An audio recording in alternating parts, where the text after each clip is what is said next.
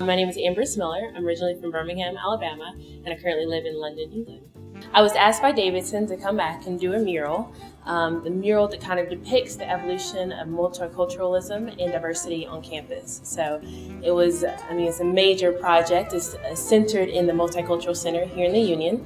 And we've been working on it for about 2.5 weeks. Isabel McLean and I have been working on it day in and day out. Obviously, when you're talking about an institution that's seen as much change, social change, political change, etc., as Davidson has, and we're established in 1837, it's a lot. And it's a lot to put on even a 27-foot wall, which is the length of this wall here.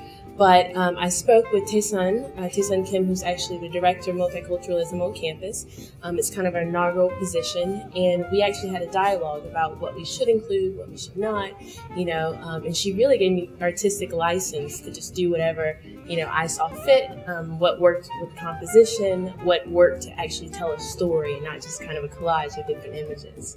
So, final product is what you see behind me.